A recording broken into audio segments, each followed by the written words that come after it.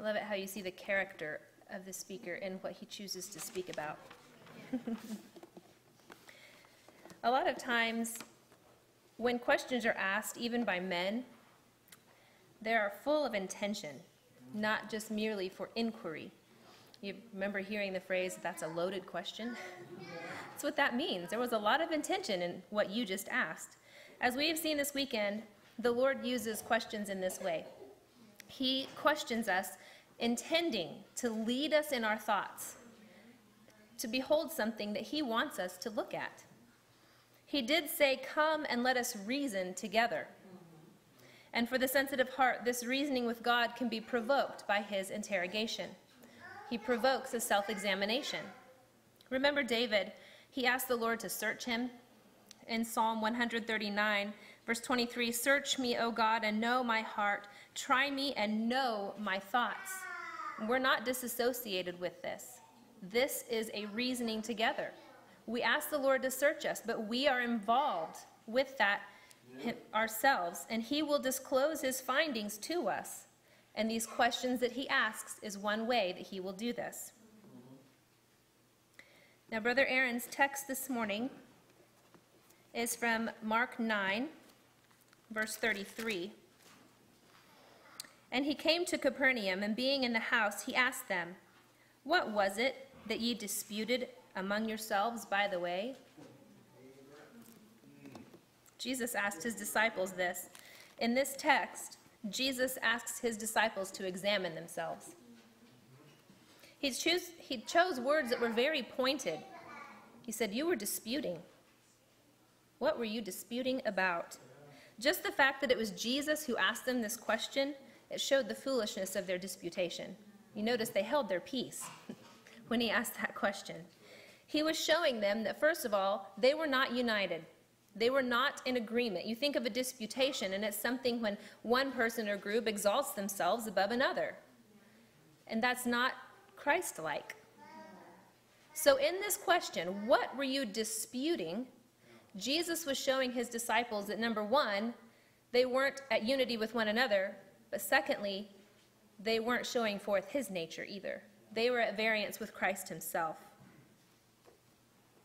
What we can be dull to or blinded to in ourselves, the Lord can reveal to us with just a question. And by incorporating these questions, the Lord is helping us to reason in such a way that we'll come to the right conclusion. It's like with his question, he points us in the right direction. So that when we reason together with him based on this question, we'll come to the desired point that he wanted us to come to. Amen. Now, sometimes we may have need of being redirected, like the disciples did that day. It's like Jesus changed their course of thinking with that question. Other times we may have need of a confirmation. You think about Brother James's text yesterday, "Who do you say that I am?" When Peter answered that, that was a confirmation of where he stood. The Lord confirmed him with that question. And he did ask a question. He didn't just say, "Now listen, you were out of line and you shouldn't have been disputing." He asked this question. They were to give an answer. They were to ponder their motives and then confess to Jesus, a confession. In other texts, this is an account. They were called upon that day to give an account of themselves. This is what we all have to do. There's a day coming, the judgment day, when we will give an account. And we can see that with these questions that Jesus asks, that the Lord gives us in Scripture, he is teaching us how to do that now. Jesus sure has a way of bringing things to light, bringing things out into the open. Well, of course he does. He is light. He's the light of the world. And in fact, no man really meets himself until he meets Jesus, because you can't know yourself. You can't see yourself for what you're really made of until there's some light to see what's there. And the disciples certainly had that experience here in this account, where they, not even their, what they thought was a private conversation was private. Now they had seen Jesus read the thoughts of men before, but they didn't think about that when they were having this conversation. Things are always discovered and made observable in the presence of Jesus. and that is a mercy to us. Now, Jesus doesn't do this like an undercover investigator. He's not extracting, taking information and observing things and people to where people don't know, that they were in the presence of a detective. It was not undercover. He does it so that he can bring it out into the open. That's why he makes these things known. It's not that he needs to know. He doesn't need that there's no need that any man testify of man. He knows what's in man. That's right. See, he did this at several occasions where he said, "He that's without sin among you, let him cast the first stone." There must have been some astonished looks among that crowd, and they were probably thinking, "Well, I hadn't thought about it like that before." Well, Jesus made things known. He brought things out into the open that really, when you really get down to it, there wasn't that much difference between that woman and her accusers. But they didn't see it until Jesus made it known. And here's another example of Jesus making things known. "Saul, Saul, why persecutest thou me?" He didn't know. Now, Saul of Tarsus was serving God, not according to knowledge, according to the knowledge he had. But he didn't know he was persecuting Jesus when he was persecuting the church. Saul wasn't a vindictive type of aggression against the church. He saw it as an affront against God. That's why he was doing that. Then he realized he was actually persecuting the Son of God. Jesus made that known to him. Remember that night that the words of Jesus came true, and Peter heard that cock crow and turned and looked. Peter didn't know really what he was made of. He says, "I will never," but he did. And Jesus made Peter to know Peter. And that's what happened here in this text. He made known. Now, this was a dispute. They disputed. What did you dispute? An interesting choice of words, isn't it? It must have been a spirited conversation, and there must have been some strong opinions offered. Otherwise, it wouldn't have been called a dispute, right? He didn't call it a friendly conversation. He called it a dispute. They were disputing about these things. Now, just consider that they had just failed earlier to cast the demon out of the little boy. They just failed. And now they're disputing who will be the greatest. They had just failed to understand what Jesus meant when he said the Son of Man is going to be handed over and killed, crucified, raised the third day. And they said they didn't understand what he's saying, and they feared to ask him. But then they entertained this dispute about who's going to be the greatest. These things, that just doesn't quite add up. They'd also just recently now, all these things are recent, not just random events. They just recently had not understood why Jesus said, "Beware the leaven of the Pharisees." Oh, we didn't bring bread. Didn't plan this trip very well.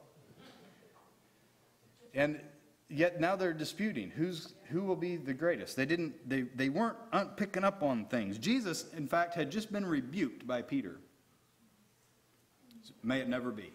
And then Jesus turned the tables and rebuked him. That's when Jesus called him Satan.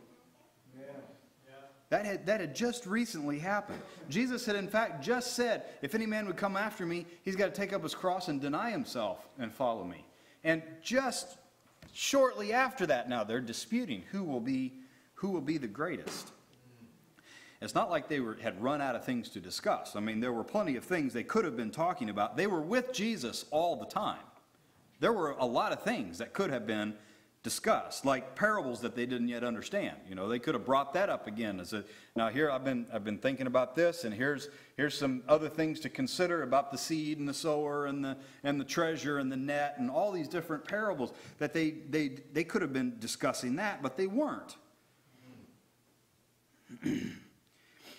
They could have discussed the times where Jesus quieted their enemies and they durst not ask him any more questions. They could have been discussing those times where something Jesus did reminded them of something in the Scriptures. They remembered, "The zeal of thine house hath eaten me up." It's not like they were out of things to talk about. Now, we don't have very many details of this dispute, and I don't think it would be any advantage for us to have them anyways. The disciples did grow out of this dispute.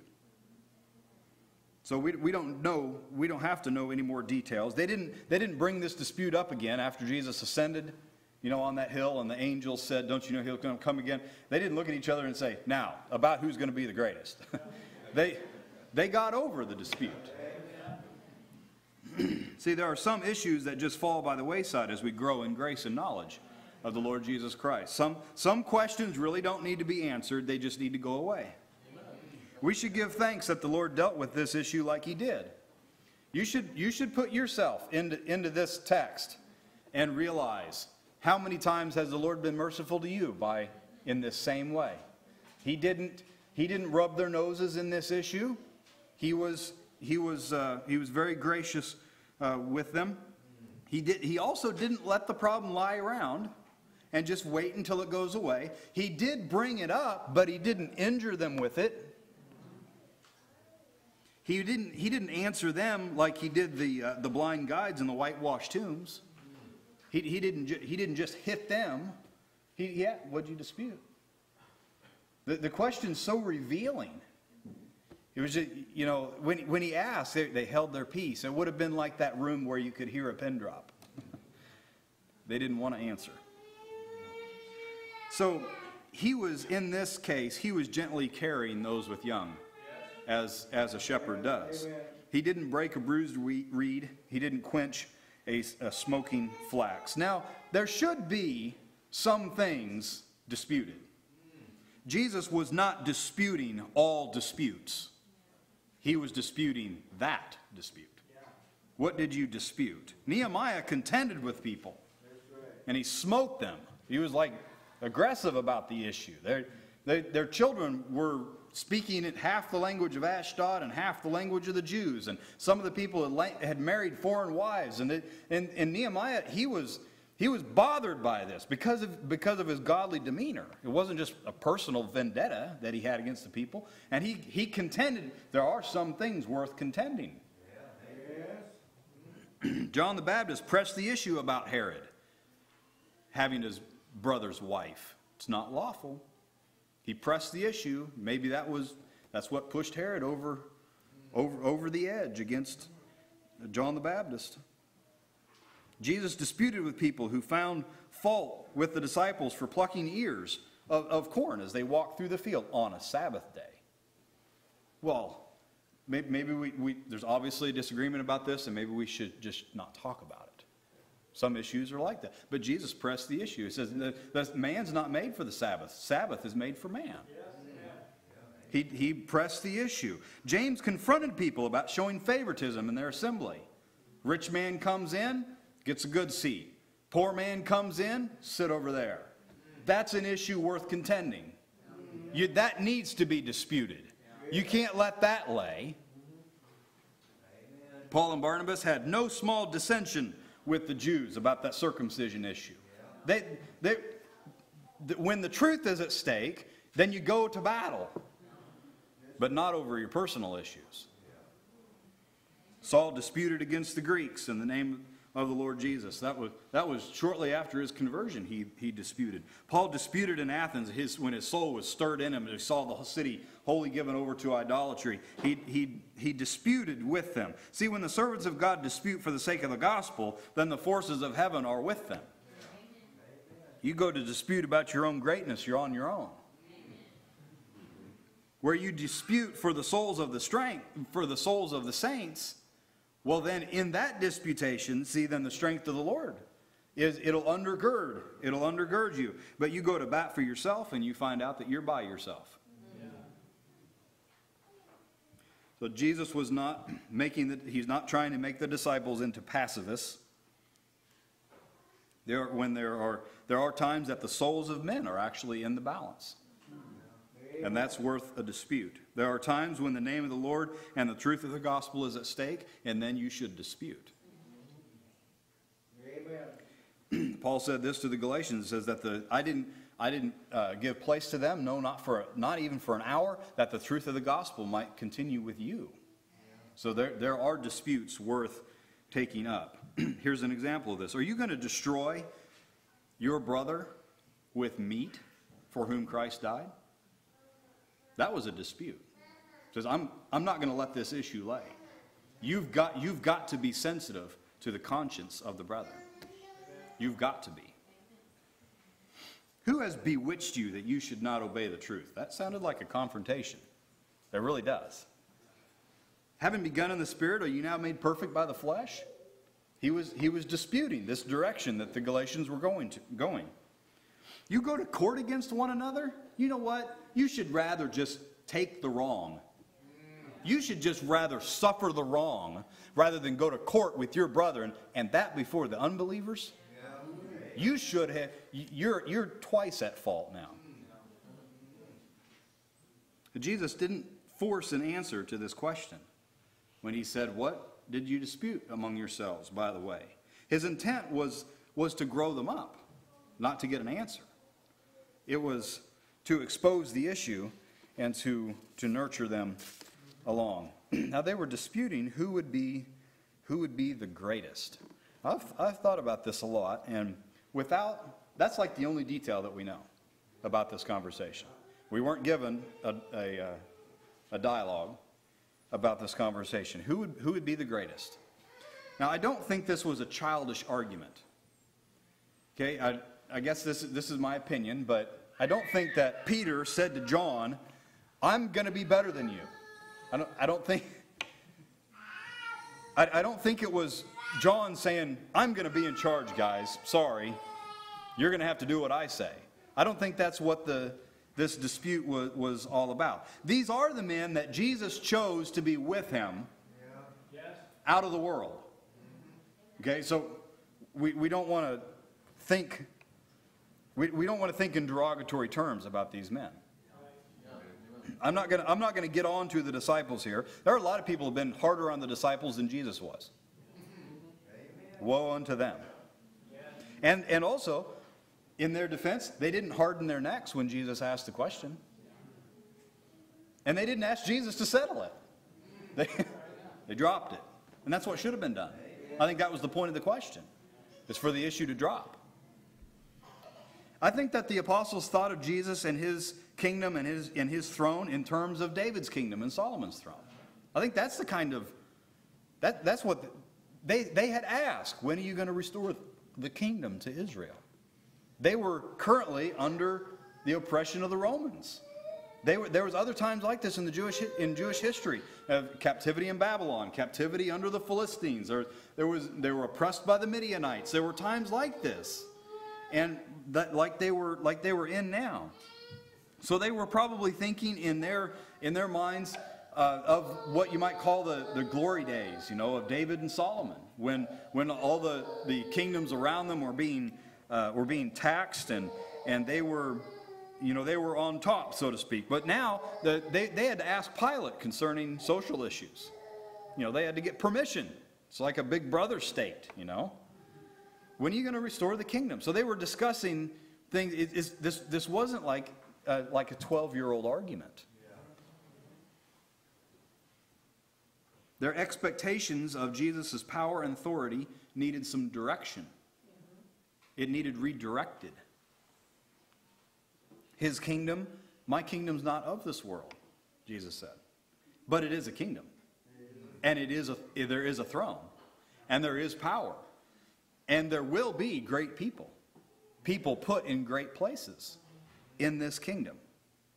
Now, he's not going to make political power figures out of these 12 men. He did not turn, when Herod, and later in the book of Acts, an angel smote him. Took his life because he gave not God the glory. Well, one of the apostles wasn't promoted up to that position because his kingdom's not of this world. They weren't made political. So it was their expectations needed redirected. They needed some guidance, and Jesus is the shepherd here. So he's guiding them into, this is not, he didn't really answer the question. He asked it, and then he redirected. He redirected. Jesus did refuse to judge between those two brothers. Because that wasn't what the kingdom was like. That's not why he came. He said, "I did not come to bring peace, not in this world." He's the Prince of Peace in the presence of God. He makes peace between God and man. He didn't come to negotiate peace in family feuds. You know, like Solomon. People come to Solomon all the time. We got this argument and this trouble, and he said and she said and they did, and all the time. That's not why Jesus came. He didn't come to be the kind of king like Solomon. He's greater. Greater than Solomon is here. You know, this issue, there's so many expectations that just fall to the ground when it comes to the Lord. Herod had this expectation. I want to see a miracle. It's kind of like going to a circus. You know, just wanted to see something that you don't see every day. Well, Herod didn't get to. His expectations were wrong. The rich young ruler, he had an expectation. He figured that rich man, young man, he probably got whatever he wanted in life. He was a rich young man. He came to Jesus and he thought, well, I need to add this to the portfolio. What shall I do to inherit eternal life? He got everything else he wanted in life. His expectations were wrong. Those who ate the multiplied bread, they thought, you know, this would be a great addition to the economy, to have this man as king. Their expectations were wrong. People have tried to come to Jesus for the sake of their career. They'll be disappointed. People come to Jesus because they're parents and they need some counseling about parenting. They're going to be disappointed. You can't come to Jesus as a psychologist or as a financial planner. The wrong expectations make it impossible to come to Jesus. Those who seek power to confer the gift of the Holy Spirit, they'll be turned away. Have no part nor lot in this matter. There was another time that their expectations were wrong. The disciples said, shall we call down fire from heaven on these? And Jesus said, you don't know the manner of spirit that you're of. I didn't come to destroy men's lives. I came to save. Their expectations were wrong. What would they have done if Jesus said, sure, go ahead. Call down fire. Their expectations were wrong. In the very next chapter, after this question is asked, after they held their peace, because they caught the ball, that this is not the right kind of conversation to have. After they caught the ball, then the very next chapter, James and John came with their mother and asked, we want you to give us whatever we ask. Well, Jesus gave people what they asked all the time. I want my sight. He got it. Now, when James and John asked this question, it says the 10, they were displeased with this question. Now, did they beat the 10 to the punch because they wanted to ask, or were they displeased because they remembered the question that had just been asked? I don't know, but they were displeased. Now, Jesus didn't answer this question like some people would today. Some people might answer this question like, nobody's going to be sitting at Jesus' right hand and left hand. You shouldn't be worried about that kind of thing. You shouldn't even be talking about rewards or power or anything. You should serve God just because you're supposed to, because that's the right thing to do. You need to quit talking about promises and hope and glory and satisfaction and rewards. You just need to quit talking about that. Well, the problem is God's talking about it.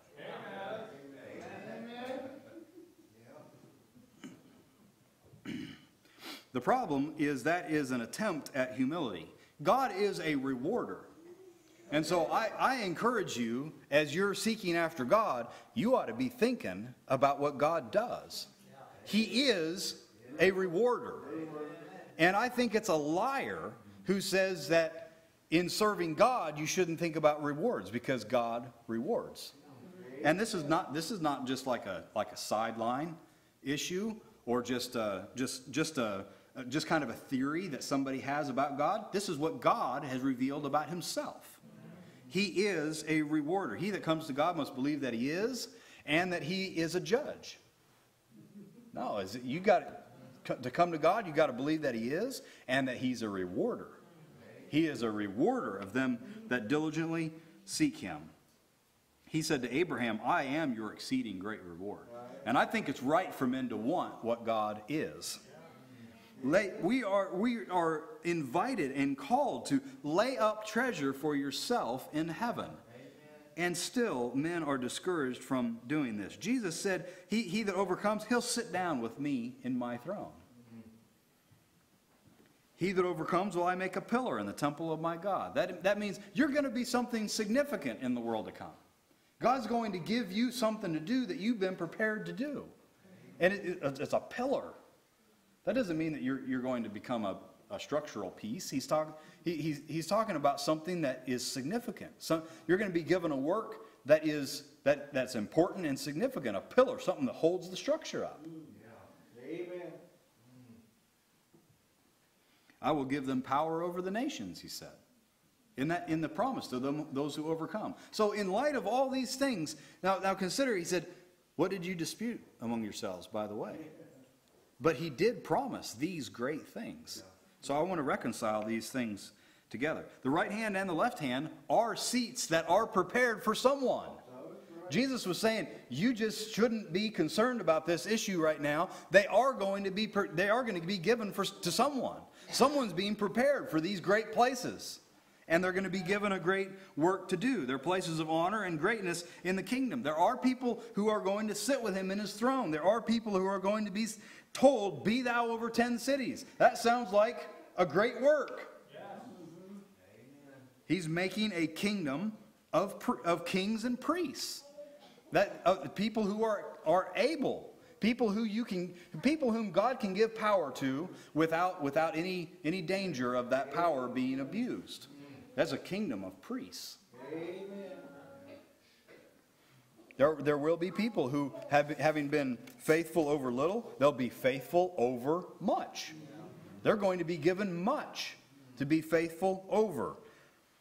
Here's what I'm getting at. I think that those who are great in the kingdom are not concerned about being great. Greatness seeketh not her own. There's a greatness in the kingdom of which Paul, speaking about Timothy, he said he naturally cares for the things which are Jesus Christ. That's greatness. See, there's a greatness in the kingdom that doesn't match up to the greatness of the world's standard. In fact, greatness in the kingdom is hated by this world. Vehemently hated. To this day is hated. Did you know we're living in one of the bloodiest generations? It's almost like a lot of people think of bloody persecution as a thing of the past.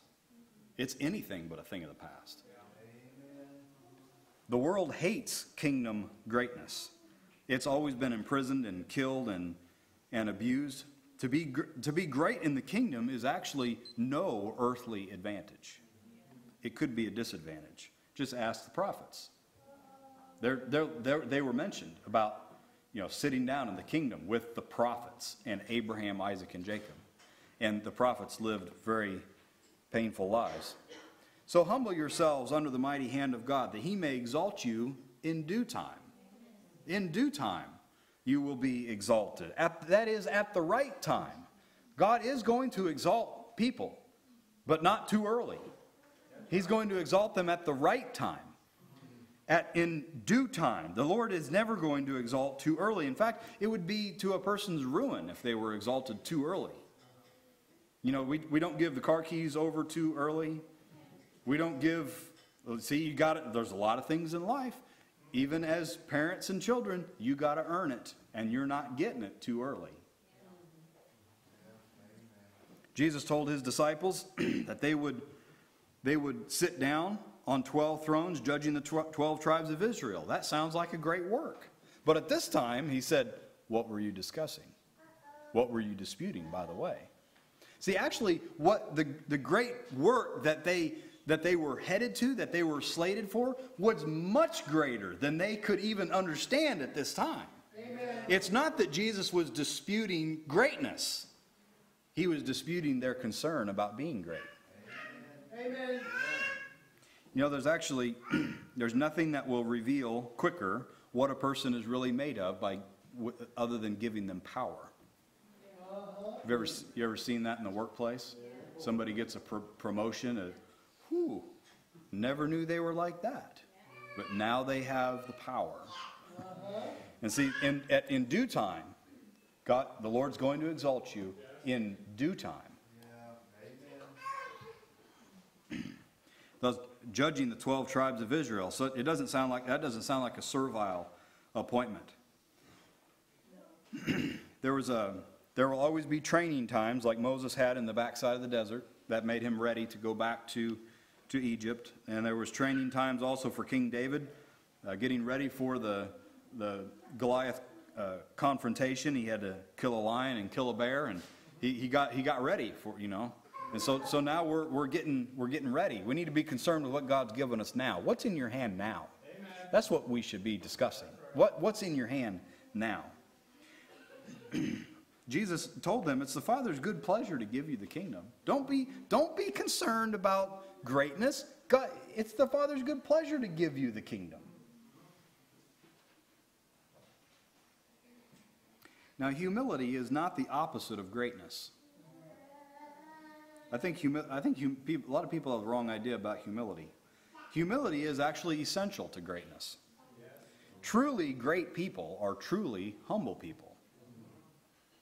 Humility does not merely say, I am nothing and I can do nothing. That's not humility. Humility says what is true about me. Because when I see Aaron like the Lord sees Aaron, that's what humility is. It does not think too highly of himself. It's humility that said, by the grace of God I am what I am.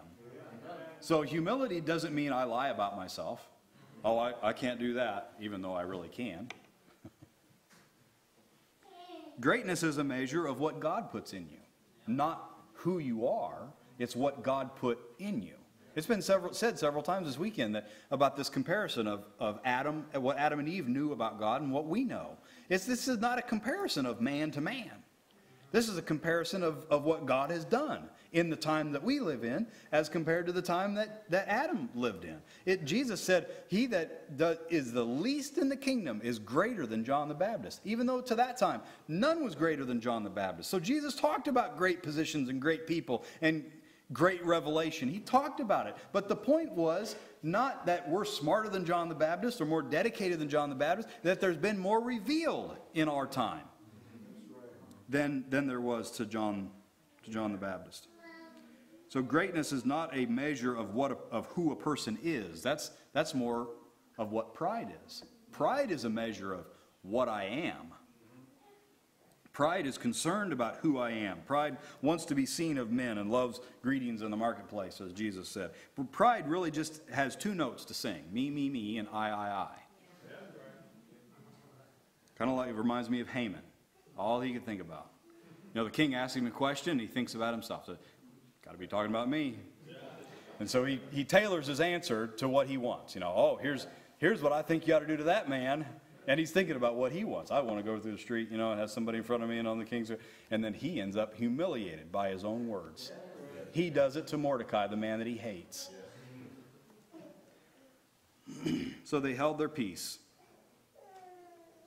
They never would have talked about this in Jesus' presence. They held their peace when he asked the question. See, the presence of Jesus clears things up.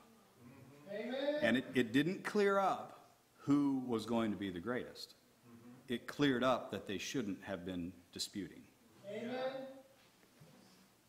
Their conscience held their mouths shut. They held their peace. So some questions are not to be asked, and some questions are not to be answered. At least not answered directly. Sometimes when a question is asked, it's like you just leave the question on the table and you redirect things. You can't answer the question directly. You got to redirect the discussion in another way. As it said, answer not a fool according to his folly.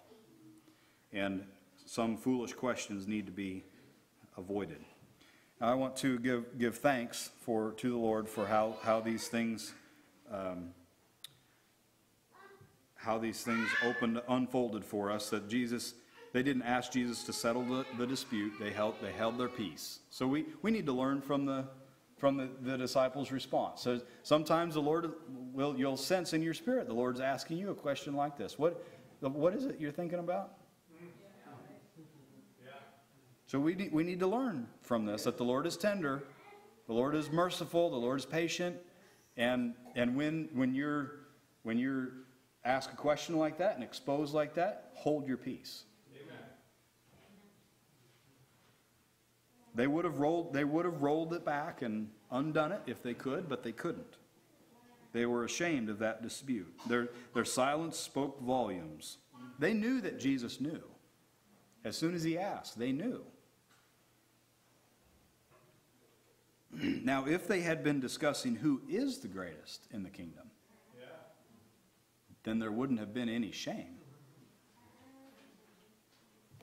They wouldn't have held their peace. There were a couple of other questions that were left unanswered. Is it lawful to do good on the Sabbath? People didn't want to answer that question either, because their motives were wrong. Here's another question that went unanswered. John's baptism, was it from heaven or of men? Ooh. God can't go either way on that one. See, they held their peace. Wasn't a good answer to that question. So abiding with Jesus saves you from a lot of trouble. Amen. Our battle has a lot to do with location. That is, the closer you are to Jesus, then the less access the devil has to you. So I want to leave you with this question, or this observation rather. No man is going to be able to hold their peace on the day of the Lord. Everyone's going to give an account of themselves. Here, they were ashamed and they held their peace. They kept their mouths shut.